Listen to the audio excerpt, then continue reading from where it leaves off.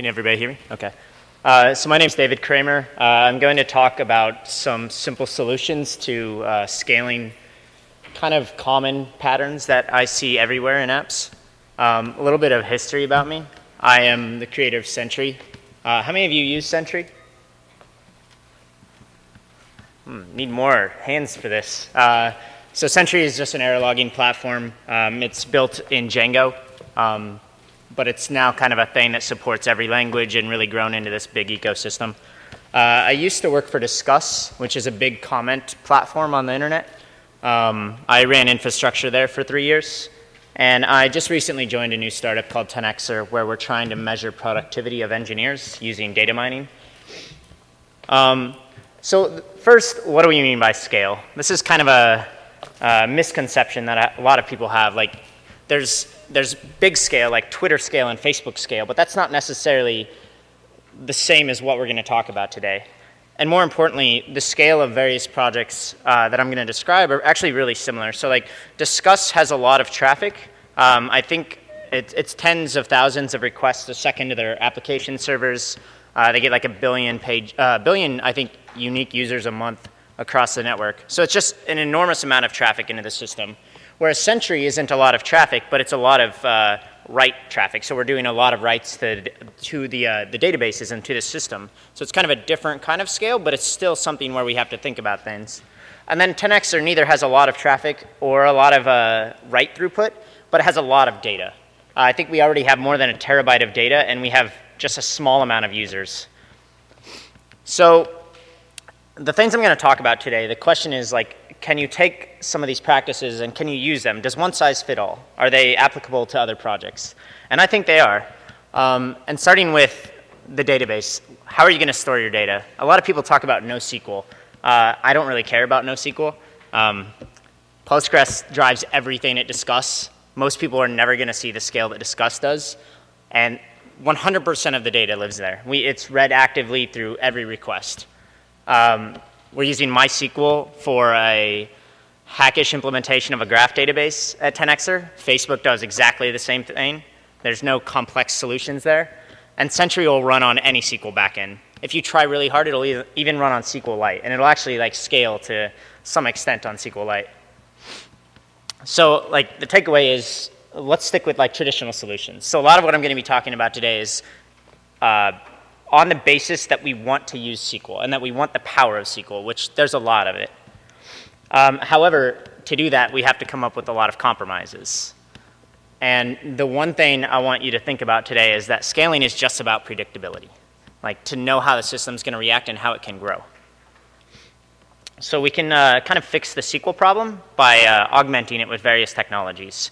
And my favorite out of all of them is Redis. We use Redis for so many various things at Discuss. Like a majority of Sentry runs on Redis. And there's many other solutions. Like I assume many people have used Memcache. There's some up-and-coming technologies like Cassandra. We were trying that out at Discuss, but we were never actually storing the main data set. We were using it to store like analytics data or something that was kind of outside of the bands of our main databases. React's also another really interesting one that does a distributed model really well for you. But today I'm just going to talk about solutions using Redis because it's the easiest technology you can possibly imagine. Everything's a simple data structure. It's a list or a hash or a set or a counter. It requires very little knowledge to get started. It's very easy to run. And all of these solutions, I hope, are very simple. The first one I'm going to talk about is counters. I assume if any of you do web apps, you probably have counters somewhere. And depending on what kind of counter, like it might be fine just to query the database and ask like how many of whatever it is in there. But a lot of times that's not true. Some examples, and like Sentry, for example, keeps a count of how many times an event's been seen. And that could be millions of times in a small period of, a short span of time. And you can't really just say, hey, database, can you count the number of events in there? First, because if we had those million events in there and we were having to count those over and over, it would be very slow. And secondly, we don't actually store millions of events in there. We just store the count. Many other examples. These are all simples. Like 10xer has stats everywhere. Every single stat is just a counter. Like Discuss, we have the number of likes you've received. Twitter has the number of followers you have. These are all just simple counters. So it's a very common thing that you can use everywhere. In SQL, I assume if you've ever used SQL, you know what this is, and it's simply you're saying increment the counter by 1. It's an atomic operation. You don't have to worry about race conditions or anything. You just say counter is the old value plus 1. Redis is more or less exactly the same. You just say increment the counter by 1. And if you're familiar with memcache, it actually has an incr command. And the reason I really like Redis is because you can call incr on a key that doesn't exist. And this is actually really, really important and a huge performance benefit. Because if you were to do this in memcache, you basically have to say, there's 2 approaches. Either A, you get the value, and then if the value doesn't exist, you incr, or you set it. And if the value does exist, you incr it, which is really annoying because then you have a race if you're like distributing the work logic elsewhere. And there's another solution, but either way, whenever you do this in something like memcache, you have to do 2 operations over the network, whereas Redis is just a single increment operation. So a good example of this, and I don't know if this is really legible. So the way counters work in Sentry is we basically there's events that come into the system, and then they go into this Redis counter. Like we basically just do an incr in Redis, and then eventually that gets flushed to the database. And we kind of use these as buffers, and it's been like the life and blood of Sentry. This is 100% of how Sentry scales its throughput. So like I said, we do the incr, and then we have a queue that's set up, and it basically says, like, in 10 seconds, take the incrs that are in Redis and flush those to the database. And the way it does that is when the task gets run, it fires a task every time an incr comes in. When the task gets run, it does a get and a delete on the Redis key, which is atomic because you can pipeline commands in Redis, so they'll just run as a bulk operation. So what this does is the first process that gets this actually gets the counter and flushes it, and then every other task that might come in, we don't have to worry about because it's going to see that the value is now 0 and it's just going to return immediately. And the biggest thing here and the most important thing here and why we do this in Redis instead of just incrementing the counter in the database is Redis is all in memory and very, very fast, whereas the database, if you were doing the counter equal counter plus 1, you're going to have a contention writing in on that individual row. So like the way the writes work in the database, it's just like a queue of like first come, first serve, and they all have to go in order to some extent. With this, like Redis has the same thing, but the writes are so fast because it doesn't have to deal with any of these compliance issues that the database does that we can just stuff it all in there and then extract it out right to the database. There's some good things and a couple of actually really bad things about our current solution. So the big thing is it eliminates that row lock contention that I was talking about. Redis, fortunately, because we're using it as a buffer, if like we can't fit everything in memory on one node, we can just add another Redis server, and it's fine to just add it in there because this is all temporary data, and it's very easy to implement. Like, if you want to see an example of this, just look at the Sentry source code. It's very clear how it works. And then the one big negative here is that we end up with a lot of tasks that do absolutely nothing. So we're just wasting a lot of CPU cycles. And we kind of approached solving this by doing an alternative solution where we use sorted sets in Redis. And a sorted set is basically like a set in Python, except it also has another like list associated with it that says the order of items in there. And you can basically have a key. So the key in our case is going to be an event. This is like the event hash. And then it's going to have the score, which is just the number of times it's been seen. So instead of incrementing the Redis counter, we increment the counter in the sorted set. This is very similar to the previous one, except instead of firing a task every time, we actually use cron or some other scheduler and say every 10 seconds we're going to flush all of those events. We're going to flush every single counter that's come in, and we're going to fire off tasks for that. And this describes a little bit more of it. I won't go into too many details, but it basically solves that wasting CPU cycles kind of thing, and it still handles a fully distributed workload. Now the biggest thing here is that you're going to have to store all pending updates in a single Redis key if you did the simple design. But you can still fan it out to multiple databases or multiple Redis nodes by just having multiple of these keys, like one per node, and then you just have to step through each key. It makes it a little bit more complicated, but like ideally, especially even for Sentry's workload, like you could do all this on a single Redis server. Another big one is activity streams, and the most obvious example you can imagine of this is Facebook. But I think this is another thing that people confuse, like what activity streams really are. And like they're so common. Like the Facebook example is like very easy to understand. It's an activity stream. But we have this thing in Discuss. There's a giant page that you moderate your comments on. So it's like I'm going to list all the pending comments that I need to approve or mark as spam or something. And that's actually just an activity stream. It's just like we're showing a stream of all the comments that are in there. It's just not quite the same thing that you would understand like as if it were Facebook. So this is kind of how we implement it in Sentry again. It's a simple SQL model just to give you an idea of what a stream might look like. We have a type of event, and then we have various metadata like who the event belongs to and when it happened. In the end, you'll have a bunch of things, just simple events like this event happened or you deployed some code or something, just very, very obvious things. And if you think about this more, all this is a cache of what's actually going on. It's a view. And more specifically, it's what we call a materialized view. These are, unfortunately, very complicated to implement at scale, but you can definitely do them in fixed bounds. So in Python, if you were going to implement something like this, you would just have a list, and you would be inserting things at the top of the list, and maybe you trim the list because you want it to be a fixed size. And again, you want it to be a fixed size because you want everything to be predictable. And if you can have, like, if you're Twitter, for example, and your stream is just all the tweets, rather, and you're Justin Bieber, and you like tweet at everyone every 5 minutes or something, and you have all these followers, all of a sudden like all their streams are going to explode and be huge, and like you don't really want that because now you have the issue of no longer is your system predictable, and you can have hotspots everywhere because like imagine if you just had a list of followers on Justin Bieber, and he has like, I don't know, 20 million or something. 20 million followers. That means like his key space is going to be 20 million entries, whereas like I have 7,000. So if you can kind of normalize those patterns to where you only need a subset of that data, then like it becomes much easier to scale out. And Redis actually can do this very well. It's a lot more complicated than counters, but you can use those same sorted sets. In this case, in a sorted set, we're going to use the event ID as the key, and the score is just going to be the timestamp. So that means like when we pull events out, they're going to be sorted by the time they happened. And then again, like because we want it to be predictable, we need a set of max size. Again, the power of Redis is that you can pipeline commands. So in this case, like we're actually adding it to the set with zadd, and then we're trimming the set with this zrem range command. So all in one operation, like it's actually doing this atomically, adding the item and flushing, or like trimming the tail of the set. So then we have a very predictable sized timeline stored in Redis. One of the other big things that like I would hope everybody does queuing already. Maybe you leave with some ideas how to improve it from here, but this is like the backbone of any really scalable web application. Unfortunately, in the Python world, we have Celery.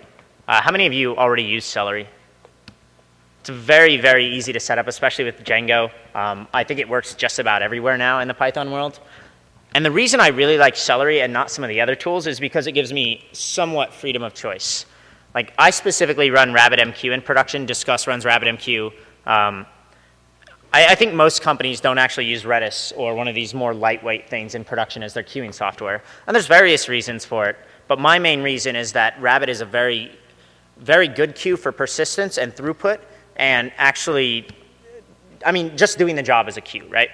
Whereas Redis, it can do it, but like the way it's implemented is kind of hackish, and there are limitations to it. But the nice thing here is that like I may run RabbitMQ in production, which is not hard to set up, but it's not the easiest thing to set up. And in development, I can actually run Redis because the abstraction is very clean, and the constraints that we work under, like there's no special features that we're using between Redis and between RabbitMQ. So it makes our development environment much more lightweight when we can swap that in. Tasks are super easy to create, and a task is just a unit of work in Celery. So it's just a decorator. We actually explicitly bind to queues, and I'll explain why in a minute. But in this case, we're firing the task by calling .delay on the function, and then the task is just going to incur this counter, right? So it's very simple. Now let's take a more realistic and kind of similar to how Sentry works example. So same thing, we're going to fire this on-event creation thing, and what that's going to actually do is it's going to go into this event creation queue, and then that's going to fire off several jobs increment counters. When an event happens in Sentry, like it may increment 100 counters. So it's very important that we can actually distribute that work and not just have one task that's incrementing all of them. And now the important thing here is we're actually incrementing the counters in a different queue. And the way Celery works, and actually like if you have a much more complex architecture, like you may want servers that just run from like this counters queue because it's really fast and you have a very consistent pattern here. And then maybe you want servers that run this event creation queue because it's a little bit slower or something. And more importantly, like, you don't want a lot of events coming into the system to stop you from being able to process those counters. So you want to be able to spread out that work to where it makes sense. And if you take nothing else away today, keep your jobs very small. This example that I'm showing here, like, the jobs are pretty small. These, like, code is much more complex than this in practice. But the bigger your job is, you're just going to have a bad time. An example is, let's say I have this activity stream, and I need to backfill it. Like, I need to migrate all my data into it. And for whatever reason, that means I need to take all of the events in my system, and I need to call this add event function on it. So in this case, this is using like the Django ORM. We're pulling down all of the events, we're looping through them, and then we're calling add event. So we're doing all this in one process. So even if it's in the queue, it doesn't really matter at this point. It's not going to help us. It's actually going to block that queue process.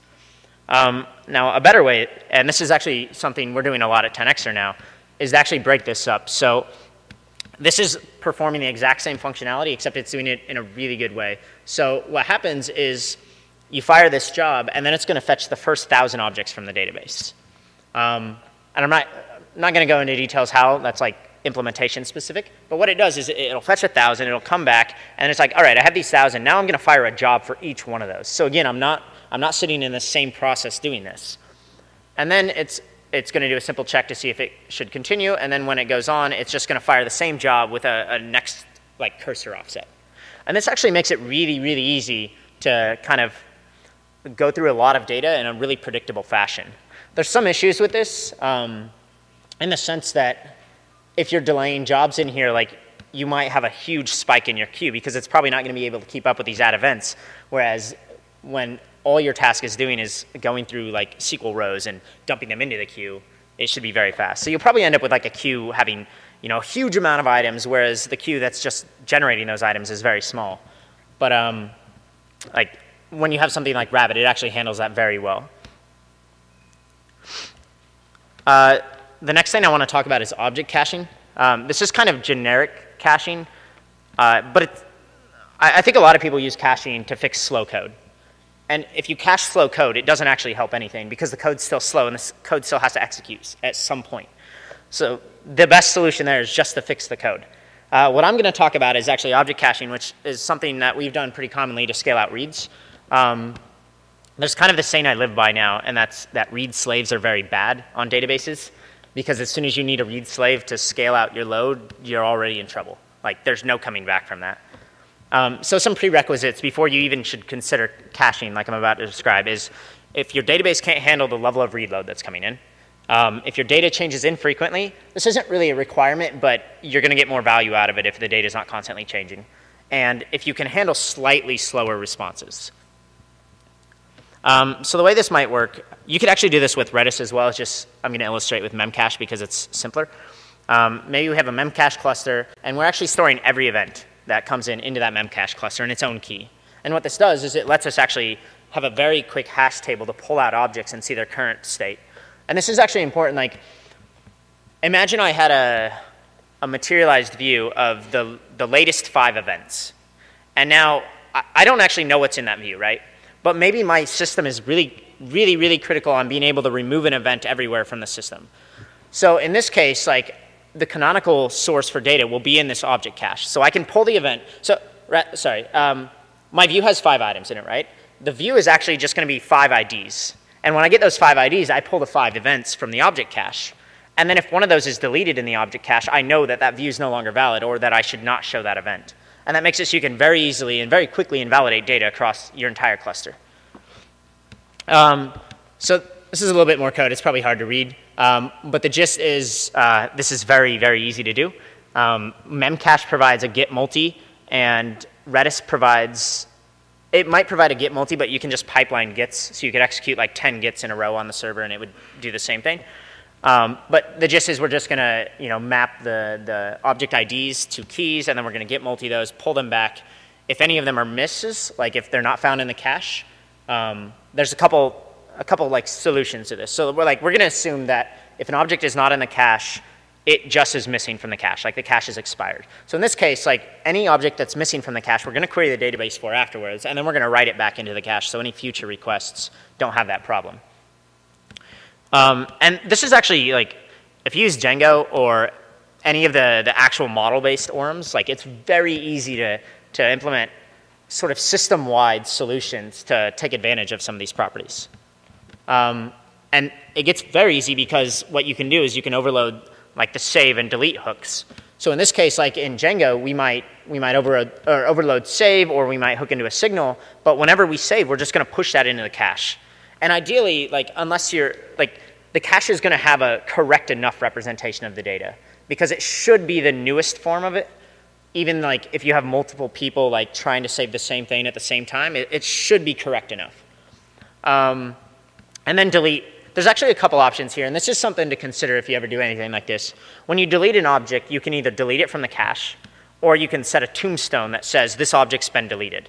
Now this is kind of tricky because you need to decide, like, when I'm reading my objects, am I expecting deleted items to exist somewhere in the system? If I am, I don't want to query the database for a deleted item when I know it's deleted. So maybe my function that returns all the objects that are from the cache actually looks for these deleted tombstones, and it knows if it finds one that that object just no longer exists and it doesn't have to worry about it.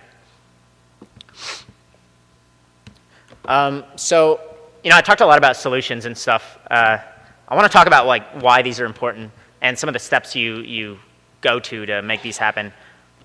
So everyone at Discuss may not agree with me here, but I think one of the largest problems we had was our moderation panel. And it's just this giant view of complexity. So for example, if you're a Discuss publisher, so if you're like CNN.com, for example, you may have like 10 websites under the CNN branch.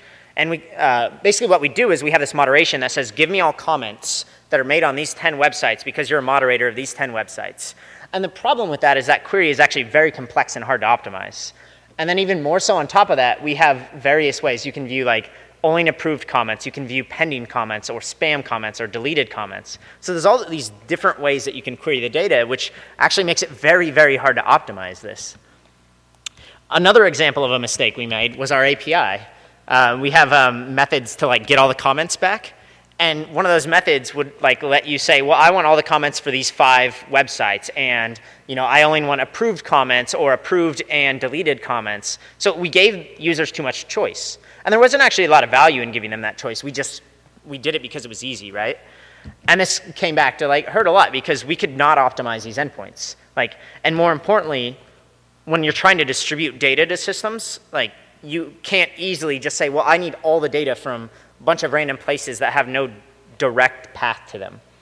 So this caused a lot of problems. And like the takeaway from this was be more mindful of what you're doing. Like plan ahead a little bit. Like, is this going to cause a problem in the long term?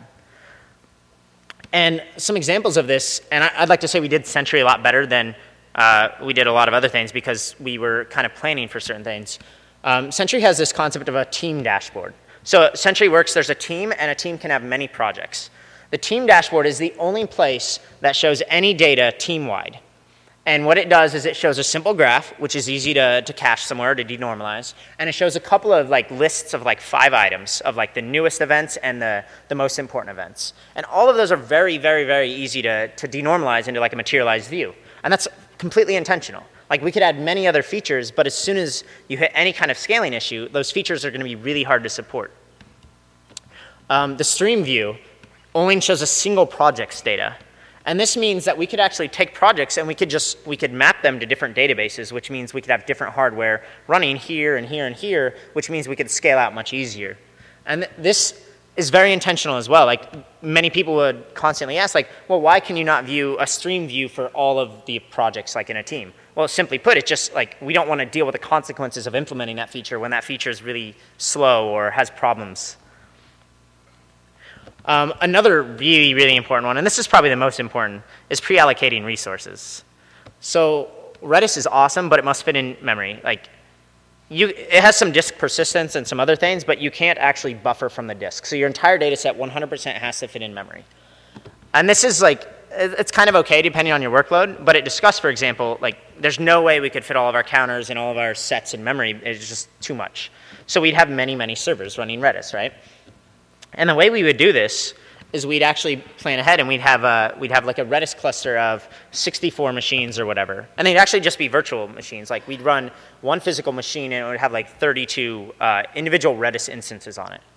And now the big thing from this was like all of a sudden you need to scale and that physical machine is running low on memory. You have two choices.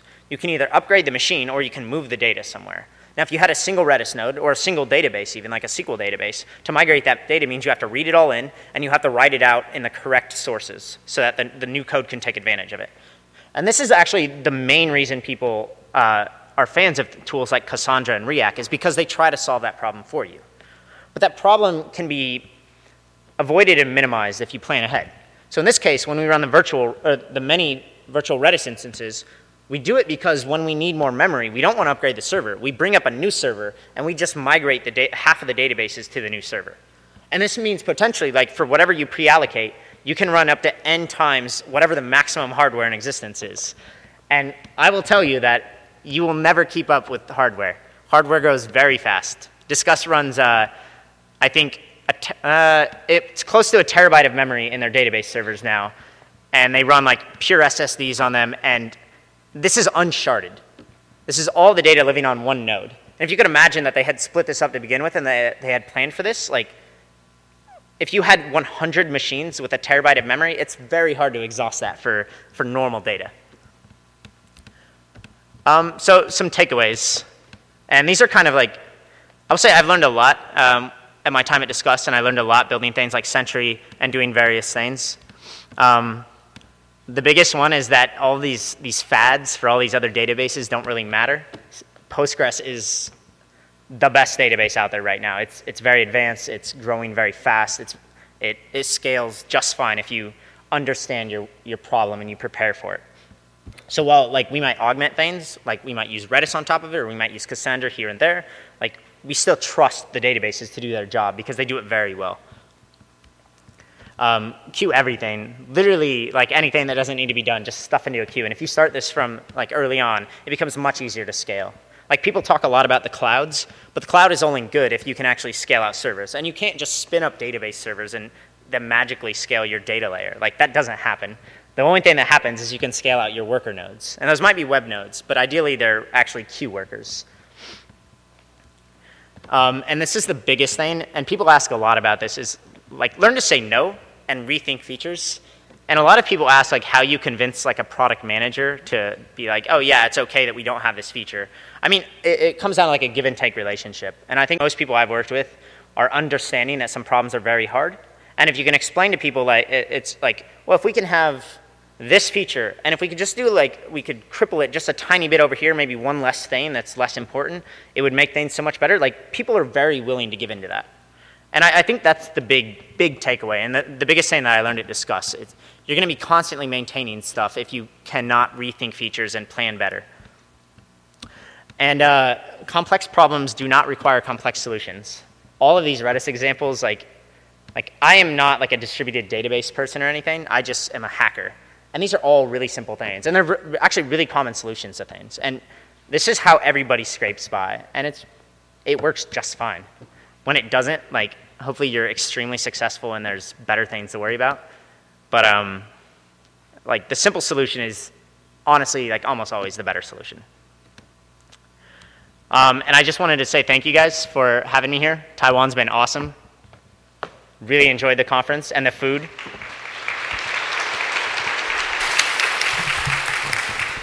Does anybody have any questions?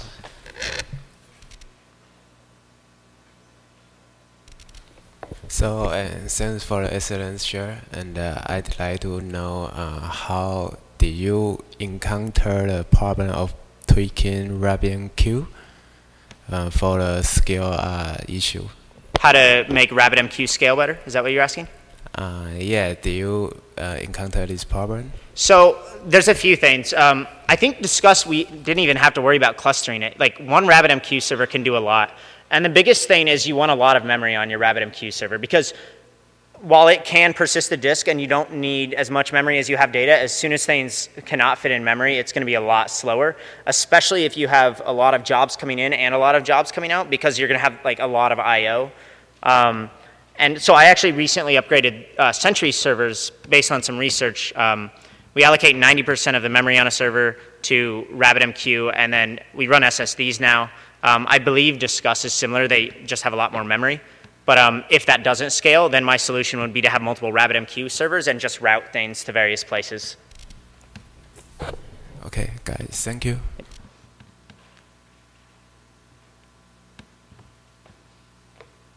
Anybody else? Okay. Thank you, guys.